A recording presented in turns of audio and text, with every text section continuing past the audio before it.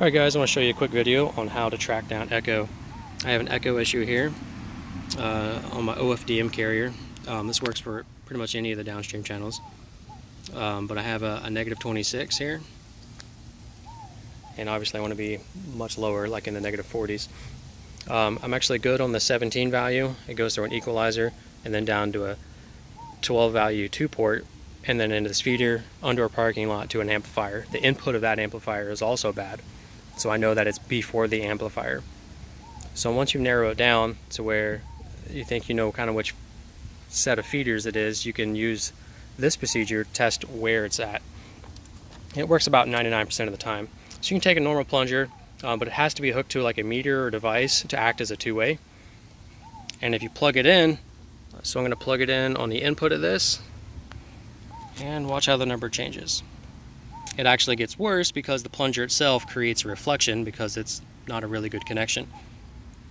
So what I'm going to do is pull it out and then plug it into the output side. And watch how my number changes.